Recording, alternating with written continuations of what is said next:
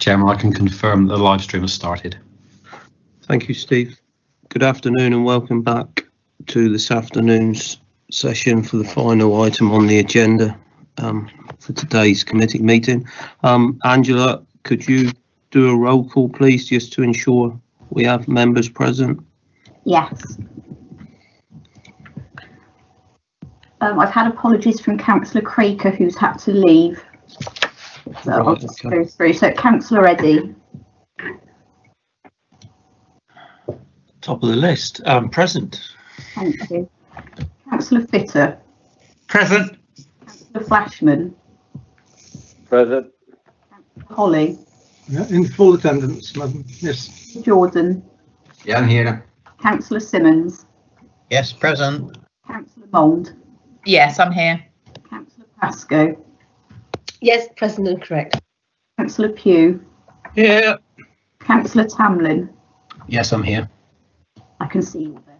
Councillor Parsons and Councillor Batters is now left, so that's everybody.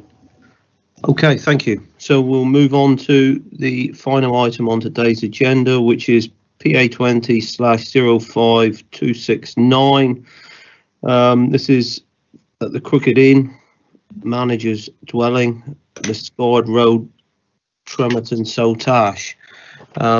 So if I could hand over to George again, I think it's the case officer on this, to outline the application for us, please, George. Yeah, thanks, Councillor Parsons. So application PA 20/05269 at Crooked Inn. This is an application which seeks to remove condition 5 of decision notice PA 13/03126, which relates to an application for a manager's dwelling. So the key issue is that requires addressing in the determination of this application is whether the condition continues to serve a useful purpose with regards to the development plan policies and any other material considerations. So the site is located in an elevated position above the line of valley. This also forms part of the Tamar Valley area of outstanding natural beauty. So this is just the site plan for the site and the aerial plan. So this is just that same plan zoomed in a bit more just to explain the site to councillors. This is the manager's dwelling to which this application relates, so residential property. You then have the Crooked Inn complex over here, which has the pub and restaurant and letting rooms, and then this building here is the billiards room, which is referenced within the report. Hopefully that will make sense to you. So for the balance considerations, justification for the removal of the condition has been provided in the form of marketing. The information confirms that a genuine and robust marketing campaign at an appropriate and realistic price has failed to generate any significant interest in the property over the last 24 months. As such, notwithstanding the conflict with Policy 7 of the Cornwall Local Plan, in accordance with paragraph 55 of the National Planning Policy Framework, it is considered that condition 5 is unreasonable and there are no grounds to maintain its retention. As such, officers are recommending an unconditional approval of the application. Back to you, Councillor Parsons. Thank you, George. Right, okay, we'll move on to the first of our speakers today. I think the first one up is Councillor Mark Fox from Saltash Town Council. Are you there, Councillor Fox, please? Yes, I am. Thank you. Hello, good afternoon. Welcome to the meeting. You have 3 minutes, and to which you'll be given a 30-second warning towards the end of that. So hopefully you'll be able to wrap it all up. Yeah, not a problem. Thank you. Okay, thank you. At the STC Planning and Licensing meeting committee meeting on Tuesday, the 16th of February, we agreed to recommend refusal on the grounds that this dwelling would not have been built unless it was tied to the business, which will obviously contradict the planning legislation. If it were to be sold as an independent dwelling. We had 13 councillors in attendance on that night. 5 voted to agree with the planning officer. 8 voted to maintain our original position, which was to go against the planning officer and bring this to this committee. And that's all I have to say. Thank you. Thank you. Thank you. Do we have any questions from members from Councillor Fox for clarification reasons? I can't see any, Chairman. That looks like is it.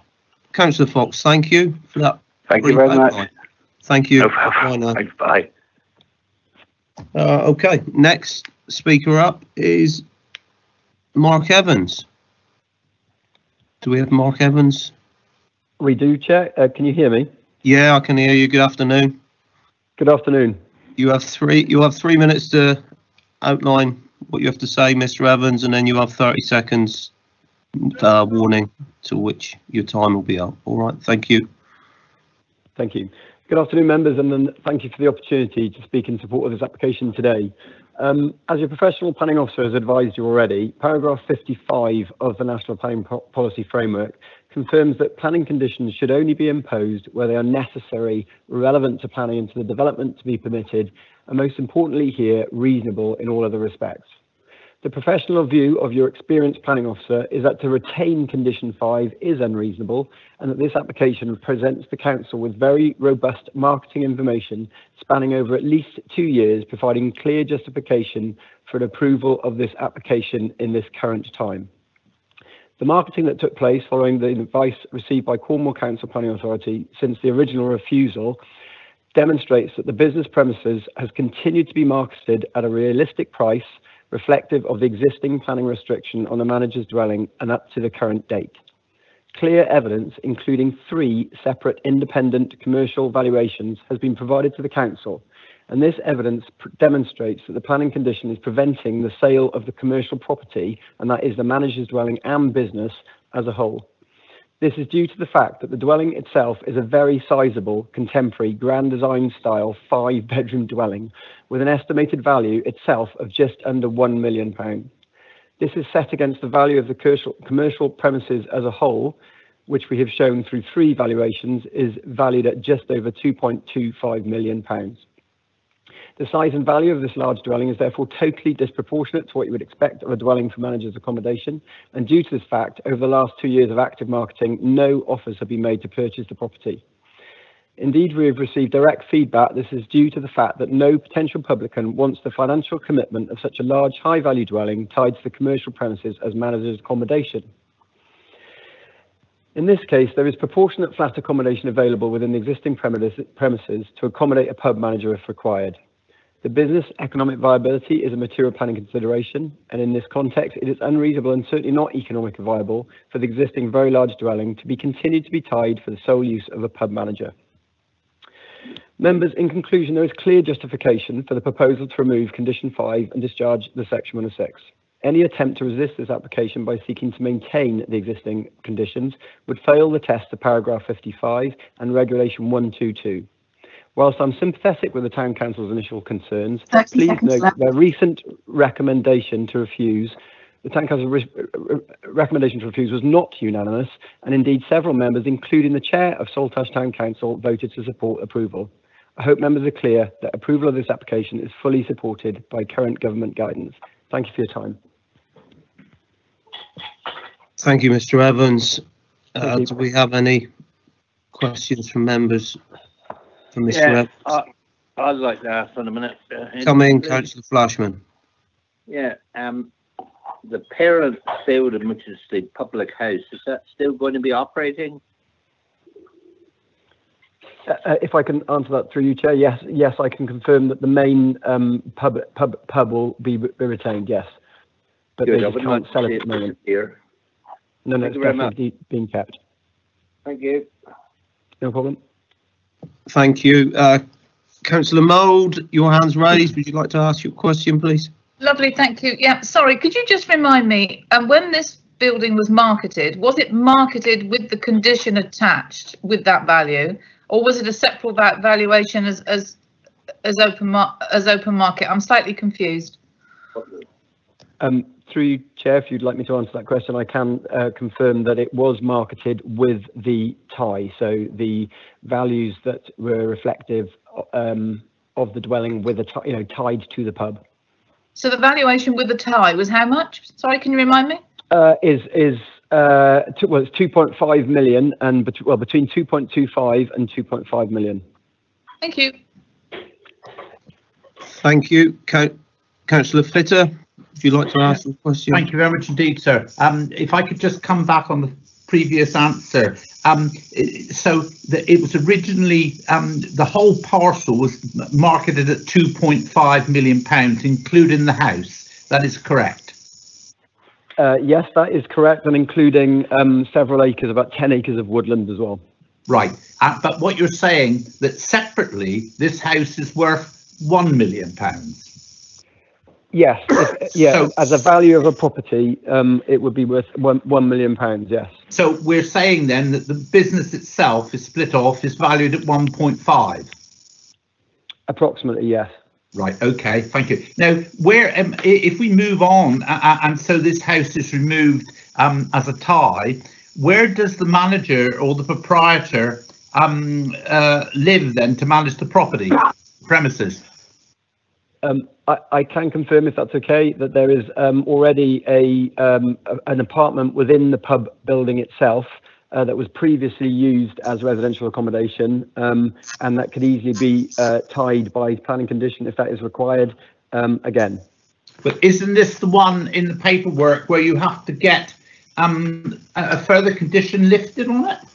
Because wasn't it, there was something about the manager's flat would cease to be used as a manager's flat if this house was built as a manager's accommodation? So that's why this application applies to withdraw, to change, lift this planning condition 5, to take that condition off, and we have offered through a Section 106 agreement, new wording to tie that existing flat back into the pub so that it won't apply to the house.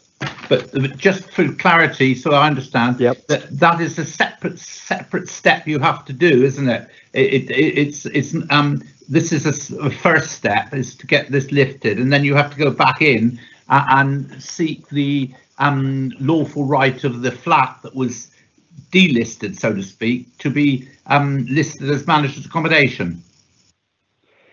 As part of this application, if members chose to do so, they could impose a Section 106 obligation to retain, or a planning condition, in fact, could be varied on the wording, to tie the existing flat to the planning approval that exists at the moment.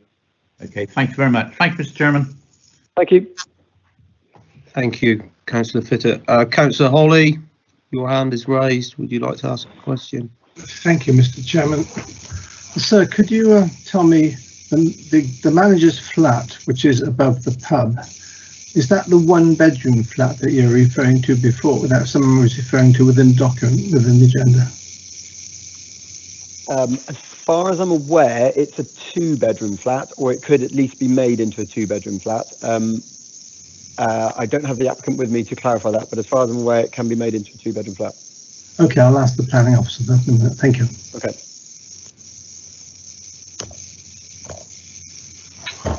Right, thank you, Mr. Evans, for those answers. That appears to be all the questions asked which were listed. Thank you. Thank you for your time, and if you so wish, you can watch the rest on the webcast. Okay, thank you. Thank you. Bye. Councillor Tamling, Sam, you're listed to speak. You have, as you know, 5 minutes. Yeah. Which then I'll be asking you to wind it up if you could, please. Sure, okay. I first became aware of the occupancy condition on this building when the owners of the site applied to remove the condition and discharge the Section 106 agreement in 2019. When the original application was approved in 2013, policy prevented new unencumbered sporadic developments in the countryside. A planning condition was deemed necessary to limit the occupation to a manager's dwelling, and a Section 106 agreement was also required to prevent the separate sale of the premises and prevent the occupation of the existing flat in addition to the new dwelling. The reasoning for this was that without these conditions, the application would have resulted in 2 dwellings on the site, which had not been justified. It seems that the manager's dwelling is still in existence despite not being occupied for several years, and the applicant proposes that this is now sufficient accommodation as circumstances have changed. This would result in the additional dwelling that the Section 106 agreement was specifically drawn up to prevent. Paragraph 55 of the MPPF is being used to justify the removal of the condition, as conditions must be reasonable. In my opinion, the condition is just as reasonable now as it was in 2013, and in fact, we would require the same conditions if it came forward today. The estate agent has said that the ratio of value between the house and the business is not favourable for sale, but this has not changed since the condition was originally imposed. The dwelling is a significant building, and I can see why it would make the sale of the business difficult, but this has not changed since 2013, when the condition was imposed and the Section 106 agreement was signed. Paragraph 56 of the MPPF says that planning obligations must only be sought when necessary to make the development acceptable. It clearly wasn't acceptable without an occupancy condition in 2013, and I don't believe a new application of this nature would be acceptable now without a similar condition, and it's such a large dwelling, I question if it would be acceptable at all. I mentioned the applications to remove the condition in Section 106 in 2019. Both were refused for the same reasons. I agreed with the reasons for the refusals then, and I believe the application should be refused for the same reasons now. The dwelling is in an isolated open countryside location that isn't acceptable for unrestricted residential development, and it conflicts with policy 7 of the local plan and paragraph 79 of the MPPF. Thank you. Thank you, Councillor Tamlin. Do we have any questions of clarification for the divisional member? If not, we'll move back to George for questions of the case officer. Do we have any? Councillor Holly, please come in. Thank you, Mr. Chairman. Thank you for that. George, my question about the flat. I'm concerned that in the documents it says it's a 1-bedroom flat. I'm concerned that if we allow this application, that means that any future manager would reside in that. But what if there's a manager with a family, as you might reasonably expect? And clearly a 1-bedroom flat would not be suitable. I know that the applicant's agents made a comment about dividing up the bedroom to make 2, but I want before I could support this, and I'm doubtful anyway, before I could support this, I would need assurance that there is proper accommodation for a manager on site, so that there is not a further application coming in for a new building for a manager at some later date, which is what I can foresee. So how can you answer that, please, George? Yeah, thank you. And yeah, these are considerations which we thought of when forming our recommendation. And yeah, it's our understanding that the flat which is being used, currently being used as kind of the on-duty manager's accommodation, was explicitly prevented from being used for that purpose by the Section 106, but has since been continued to be used for that purpose.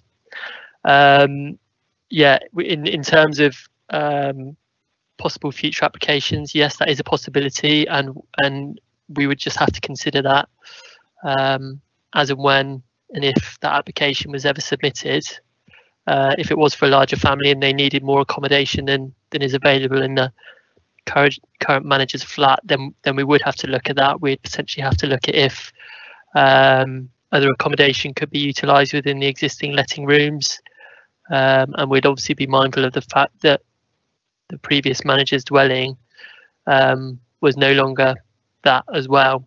So we would just have to assess it as and when that application came in. Mr. Chairman, can I ask a further question? Would that be acceptable because there isn't at the moment a suitable manager's flat, because a 1-bedroom flat is clearly not suitable for a manager with a family? Because there's not a suitable one manager's flat, would that be reasonable grounds for refusal? I guess it's a consideration. I think that the manager's accommodation that can be used, although I believe is prevented by the Section 106, it provides enough accommodation for an on-duty manager. So the ability for a manager to be present effectively 24 hours a day on site. it's slightly different when you're talking about a manager who runs and operates and lives on the site permanently. I guess that's slightly different, but there's certainly considerations that we can take into account when forming a view on the application and the need for managers accommodation at the complex. But you see where I'm coming from, George. My concern is that we allow this, but then another application comes in. I know we've got to judge it on its merits, etc., etc. But I think a suitable accommodation had to be made before this application came in. And I don't think the current accommodation proposed is suitable, not for a man with a family. Thank you. Right, thank you. Councillor Fitter, you're next on the list. Thank you, Chairman. Mr. Smiley, sir. I just want to check that the property has to be advertised, or the business has to be advertised for 6 months, I believe, or longer. And I understand they've been saying between 2 years. But it's been, paragraph 32 says it's a confidential marketing exercise. So have you actually seen the figures and the package in which this business was being offered? Yeah, so we raised this with the applicants, and I think I've set out in the report the reasons why the applicants, and on the advice of their marketing agent, decided to go down a confidential sale route. It's apparently not unusual for that to happen, especially with businesses that are operating in order to effectively not scare staff off that the business is going to be sold and employees are going to lose their jobs, and also to prevent prospective purchasers perhaps turning up unannounced and doing informal site visits. So I think we would probably prefer a kind of a full-fronted and sort of open sale, but we accept the reasonings behind the confidential sale. It's something which happens from time to time. We've seen appeal inspectors accept it on other marketing exercises. So I think we're content that it's reasonable enough for the purposes of considering whether it's a robust marketing campaign. But you see, this is what caused me concern. You may be content, and inspectors may be content, but the local council obviously has concern. The local member, Councillor Tamlin, has justifiably concern. And we're being asked to take this, and this is not through you, sir, but we're asked to take this on blind faith. You know, that we don't know what, and of course, if they were, you know, wishing to sell the business as a whole, then there may be a devil's advocate view that, you know, you've got to be realistic and mark down the price of the manager's house to get the business underway. But if you're going to reflect that value, very high value of £1 million in the overall value of the sale of the business, then it may well be a problem in getting somebody on board. So you may well have to say, okay, we're going to have to drop the notional value of this house to affect the sale of the business. It seems that reading from what I can see here is that and I suppose they would want that, they would want it, I suspect, but the applicant is seeking to maximise his profit at the expense of getting a justifiable condition lifted. And I find this very difficult to go along with, quite frankly. But I'll wait for the debate. But I'm far from happy, because I think this is smokes and mirrors, and we are sort of behind the mirror and in front of the smoke. Thanks very much indeed, sir. Thank you. Thank you, John. Councillor Pugh, Richard, come in. Yeah, thank you, Mr. Chairman. George, on page 80, it says the indetermination of this application is whether the condition continues to serve a useful purpose. Presumably, you've decided that it doesn't continue to be a useful purpose. Is that what you've done? Yeah, we need to make a judgment of whether or not the condition and the Section 106 agreement, which effectively replicates the requirements of the condition, whether it serves a useful purpose and whether it remains reasonable as we're required to do by paragraph 55 of the MPPF. So in assessing whether or not the condition remains reasonable and serving a useful purpose, we then go through this kind of marketing exercise, and that's how we then come out with our conclusion that it is no longer reasonable. Can I come back, Mr. Chairman? Yeah, certainly. Yeah. Okay. What I understand about this then is that I've recently had several holiday accommodation places that have a number of letting units, and for them to sell their business on, they would love to divide it up, but they've had to pay an enormous amount of money to actually get this decided that they can actually split it up. And this is just going to be given to these people with no payment, no nothing of how, and why should we do that? With the people I've been dealing with, they're at their wits' end trying to sell. Chairman, can I come in on that, please? It's Davina, because I think I know the case possibly, or the cases that Richard is referring to.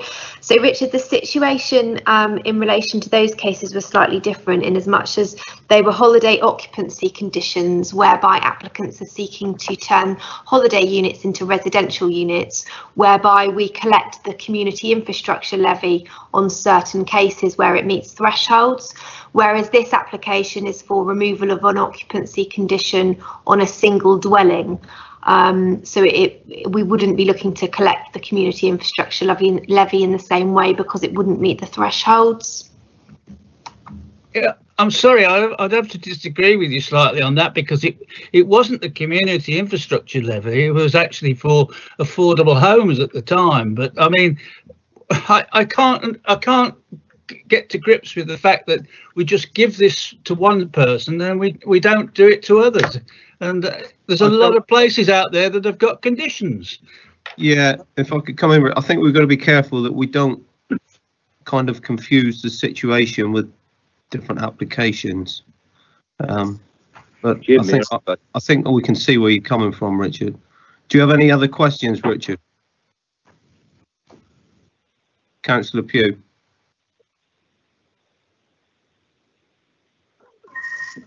Oh, no. Councillor Pugh. No, I'm fine, thank you. Are you okay? Sorry for butting it. I just think we're kind of going off track a little, but that's fine. Councillor Mould. Thank you very much, Chairman. Sorry, someone's got a phone going. On page 81, I just need to understand a bit of the history of this site, because it appears that there was a dwelling on this site which was ruined by fire, and for 20 years what is now the billiard room sat there on its own. And then, am I correct in thinking that the building that is there now with the condition on it was effectively that replacement building, or have I got the wrong end of the stick there, George? Yeah, let me just flick back to, yeah, okay, so this is a site plan. So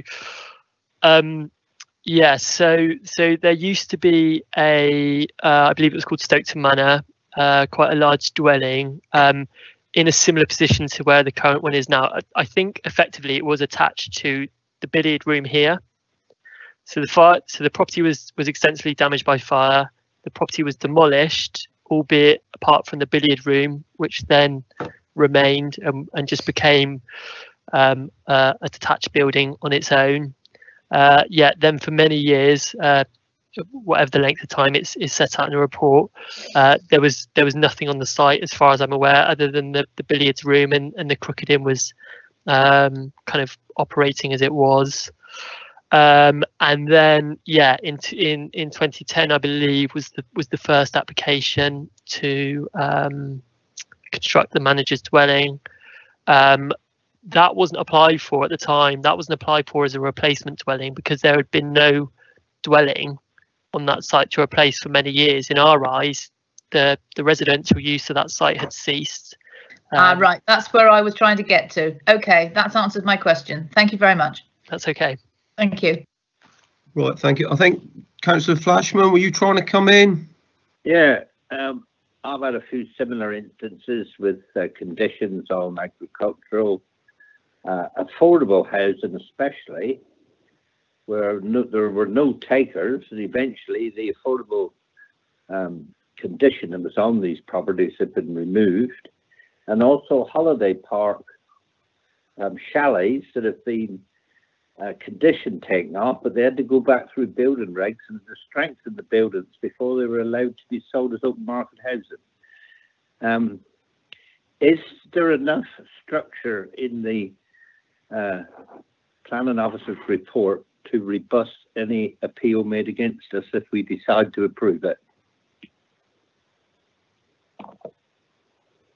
Sorry, Jim, I'm not quite sure what question you're asking there. We're confident in our recommendation. Is there a specific point there? Yeah, if say for argument's sake now that we decided to refuse this, is there a strong enough a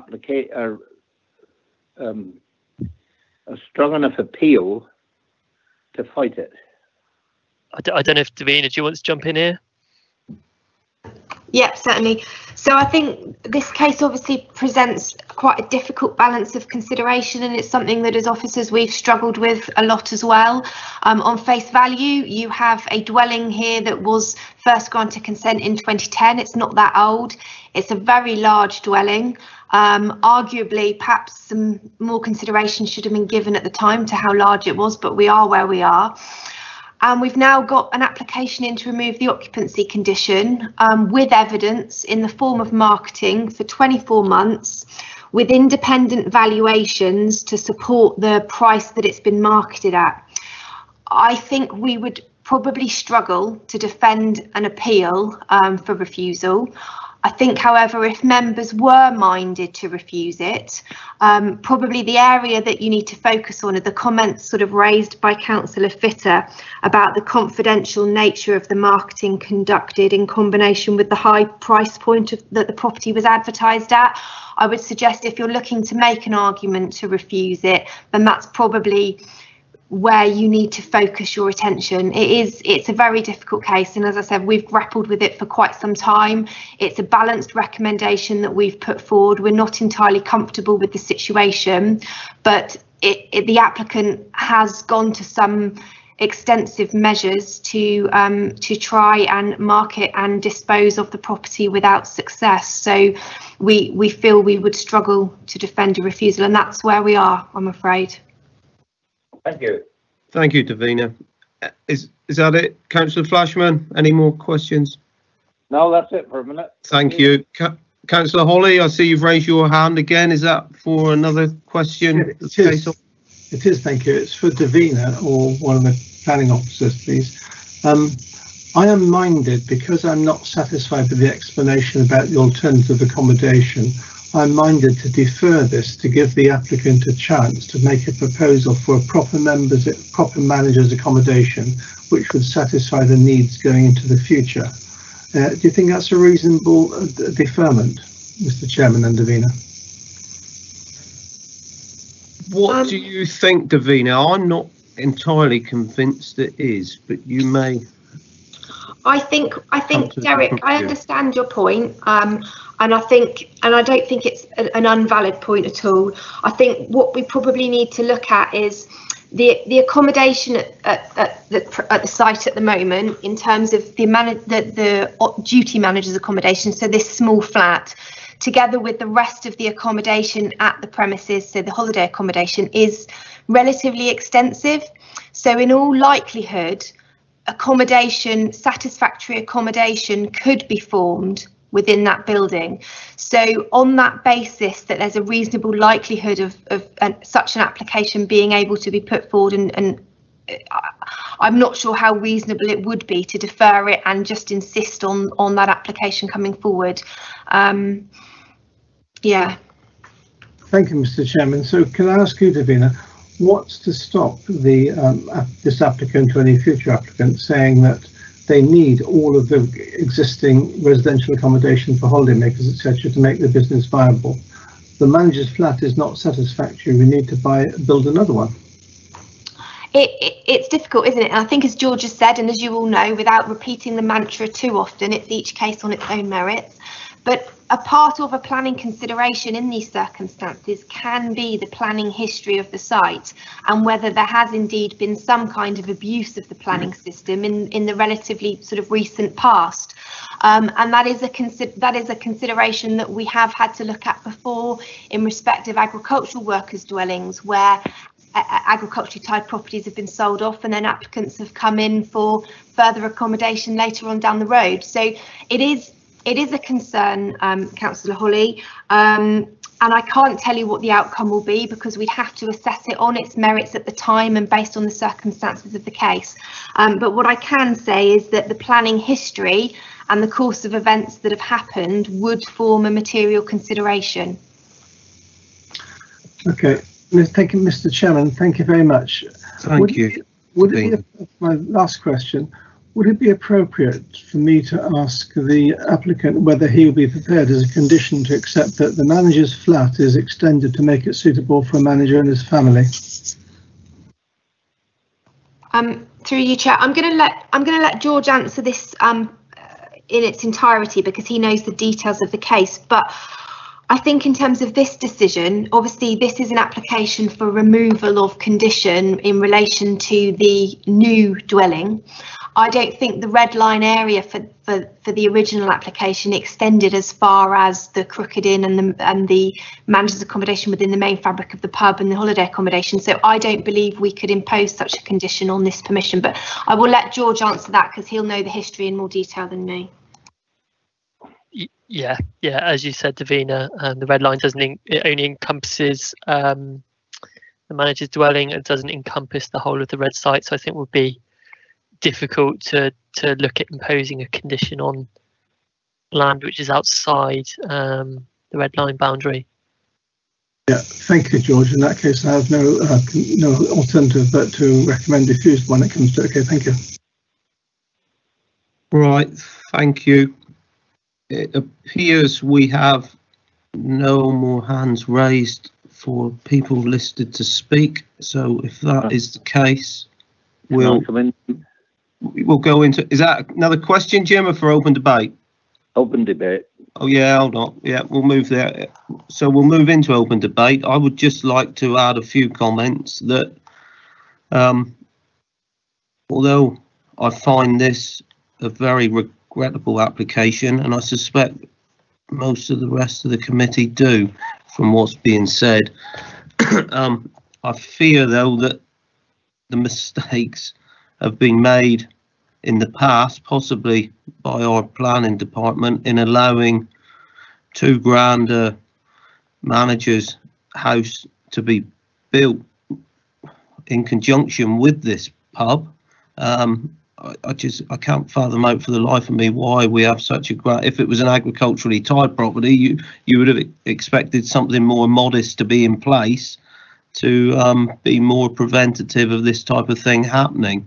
As we've seen with other pubs and conditions and types of applications in the past, all too often because we don't like it, we refuse it, and then we find we give it another 6 months of marketing exercise and it comes back and we fold up and we lose. So to me, it just feels like if we refuse, we're kicking the can down the road. And I'm not sure what we're going to gain by making this property marketed for a longer period of time, because when you just look at the values in the mix, I'm just not sure that it will ever stack up and somebody will come in and buy it as a viable business. But having said that, I'll stop there and I'll invite Councillor Fitter. Your hands raised. Come in, please, John. I was first, wasn't I? Well, let Councillor Fitter go, Jim, and then we'll have you in, okay?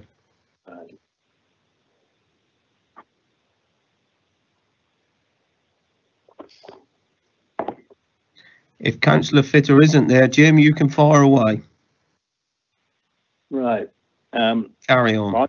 I'm going to go along with the chairman of Todash Town Council and recommend approval. Sorry, could you? Your recommended approval with officer's recommendation, is that? Yeah. Right. Okay. you want me to come in now, Mr. Yeah, Chairman? come in, Councillor Fitter, please. I certainly would not be recommending this application for approval. We've been down this road so many times, and it's not only you, sir, as a farmer will be aware of the many times when farmhouses had to come forward to lift the conditions, etc. And we've had to be really persuaded that there is a just cause. Quite frankly, here, that the applicants went into in their own sort of way. They went into with a clear mind. They knew what they were doing. And this is a house in the open countryside. We would not have permitted it unless it had a tie to this development, the pub and the accommodation that goes with it. And the fact of, the manager's flat will be too small for him, or maybe that's beside the way. We will have a development in the open countryside. The sale is, as the officer points out, is in conflict with policy 7, but more important, in policy paragraph 55 of the MPPF, which I quickly had a look at, and it says agreed conditions early is beneficial to all parties involved in the processing and speed up decision making. Well, that's what was happening. It was an agreed position. Suddenly it cannot now change, and if the applicant is really determined to sell, then they have to do it at what the site as a whole is worth. And it may be the Crooked Inn with this rather nice manager's accommodation is worth half the money that they hope to get. But that's the way the cookies crumbles. In the meantime, if we give approval to this, we will be opening up a can of worms, I think. And it's certainly not a sustainable location, and it's outside any settlement, isn't it? So they say, and it has to remain attached and tied to that business. And so that is why I think that the officers in the beginning were quite right to make sure it was tied. Whether it was too large, funnily enough, I don't know where the picture came from that we showed the site, but I see there's a car parked in the front drive, so it was in use whenever that picture was taken. And I think it has to remain that tied to the business. And in the end of the day, somebody will come along and offer a price which the applicants will say, right, okay, fair enough, take it. But in the meantime, we cannot allow people to make a profit out of something which was not intended to be, and that is an unmarketed house in a protected location. But anyway, thank you, Mr. Chairman. Thank you, Councillor Fitter. Councillor Jordan, your hand is raised. Please come in. Yes, I've listened to everything. I heard what Davina said, and you couldn't defend this on appeal.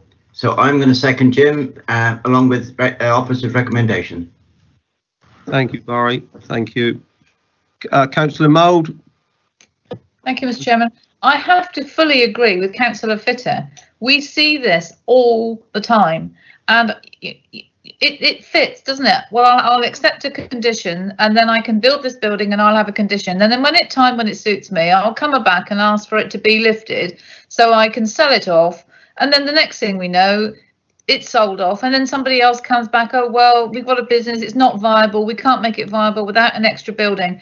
This is such an old occurrence that goes on and on. I'm sorry, I cannot support it. You've got a condition. That's the only reason you've got the building there with this condition, and I really cannot agree to lifting it because it would be a house in the open countryside, and I just cannot support it. Thank you, Councillor Mould. We don't have anybody else listed with hands raised to speak. Is there anybody else who would like to add to this debate? Councillor Hawley. Come in. Yeah, just to say, Mr. Chairman, I said at the end of my questioning is that without some assurance that the manager's accommodation is satisfactory for a manager and his family, which is reasonable, I think, then, as an alternative to this large building, then I could not possibly support it. And if it comes to it, perhaps Councillor Fitter at the right time would add that to his objection. Thank you. Thank you. Thank you. Councillor Simmons, your hand's raised. Please come in. Thank you, Chairman. But I have this all the time in my division where we have boathouses being built, and we put an application to say it's tied to the building because it's near the river. They then build the boathouse with a little flat on top, have the condition lifted and then sell it separate. As Councillor Fitter said, how many times have we seen this? And I'm sorry, I won't be able to support it either. Okay, thank you. Right, as nobody else has their hands raised, we do have a proposer in Councillor Flashman, and we have a seconder in Councillor Jordan to proceed in line with officer's recommendation. I don't know, George and Davina, is there anything you'd like to add that would perhaps satisfy Councillor Holly, or carry on as we are? I don't think there's anything I'd like to add, Chairman. I think everything's been said that needs to be said, really. Thank you. Right, Yeah, thank you. Likewise from me as well. Thank you, George. Right, if that's the case, Angela, could we ask you to take the vote, please? Okay, so this vote is for approval. For approval. Yeah, Councillor Eddy. Against. Fitter. Councillor Fitter.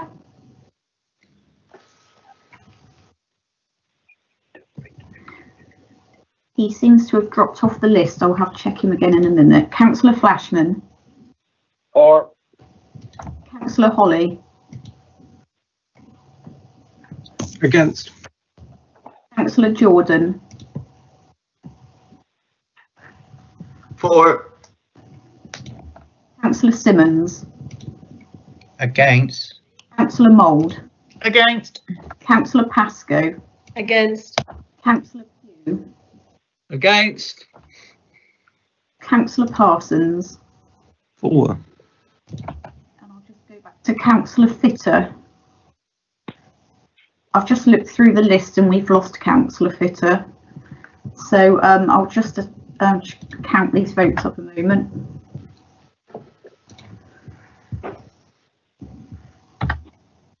Okay, so the vote for approval has failed by 3 votes in favour, 6 against and no abstentions. So we now have nothing on the table. Right, okay. Please, Chairman. Was that, you want your name recorded, Councillor Flashman?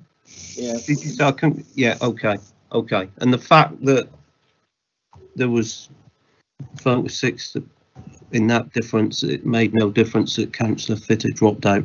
Right, if that's the case, we need... Can we try and get hold of Councillor Fitter, please, and Councillor Tamlin? Councillor Tamlin has is the local member, so yeah, he won't be voting. Councillor Tamlin can't come in. But is there anything you would like to put forward, Councillor Holly? Well, in the absence of... Can we just try Councillor Fitter once more? It does seem... Do you want to adjourn the meeting for a moment while I... Yeah, I think we ought to adjourn to get Councillor Fitter back. Absolutely, because it's just not very fitting. Should we give it 5 minutes? Yeah, if you could give me 5 minutes. Adjourn for 5 minutes. If everybody could make their cameras off and mute, please.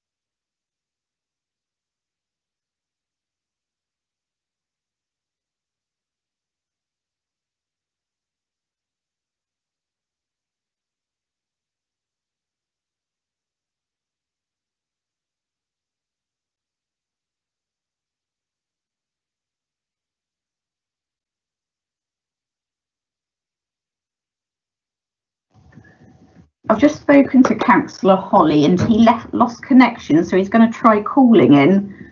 If he had been present, he would have voted against the approval, but that wouldn't have made any difference. No, just to clarify, that's Councillor Fitter, Angela, not Councillor Holly. Yeah, sorry, Councillor Fitter. Yeah, he's just going to try and call in, so if we could hold on a moment. Right. I'll admit him as soon as he comes through. If he can't, I think we should give him a minute or two. Yeah, we should try and proceed. It's all stopping it. Yeah. Hang on a bit. Mr. Chairman, I think that there have been dodgy connections around this morning because there have been long gaps while we waited for people. So I don't think it's Councillor Fitter's fault necessarily.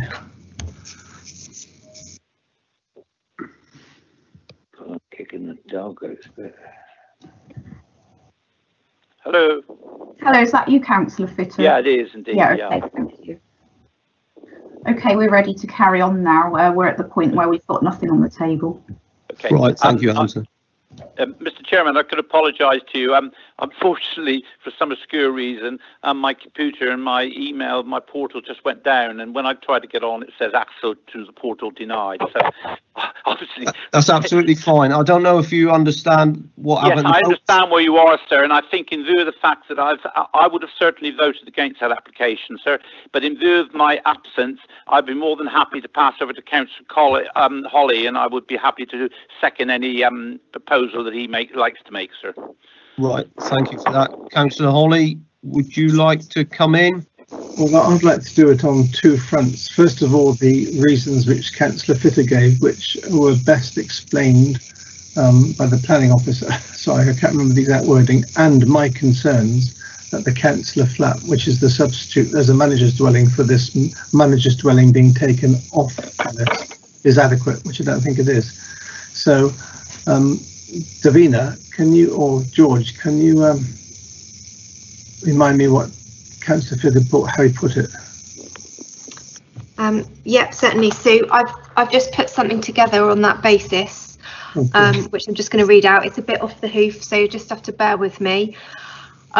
So something along the lines of the information submitted has failed to demonstrate that the permitted manager's accommodation is no longer required, where the confidential nature of the marketing conducted in combination with the high price point the property was advertised has failed to convincingly demonstrate the condition restricting the use of the dwelling as manager's accommodation only is unreasonable and unnecessary, with reference to the requirements of paragraph 55 of the MPPF.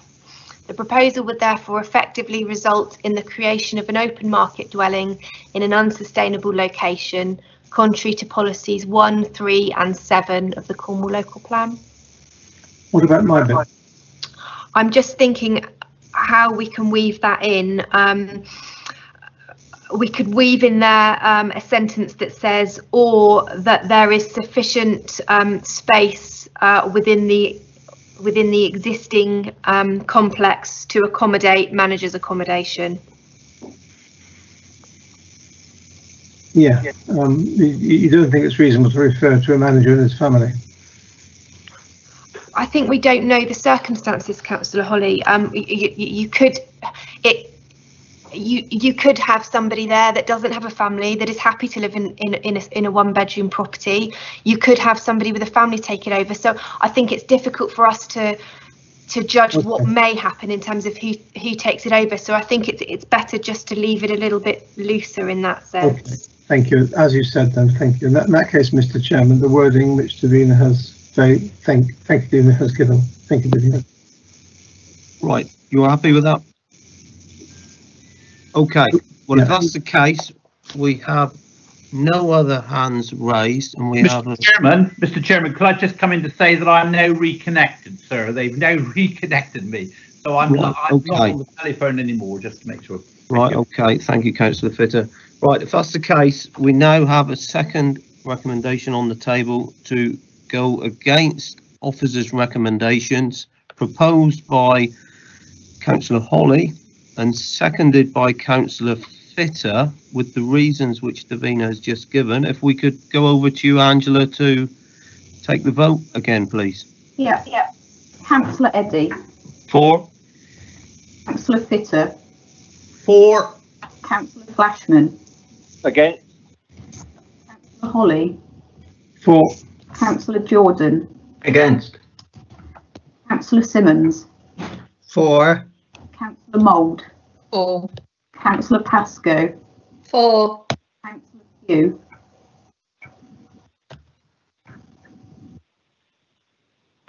Councillor Pugh. Yeah, just a second. 4. Councillor Parsons. Against. Okay, I'll just count that up.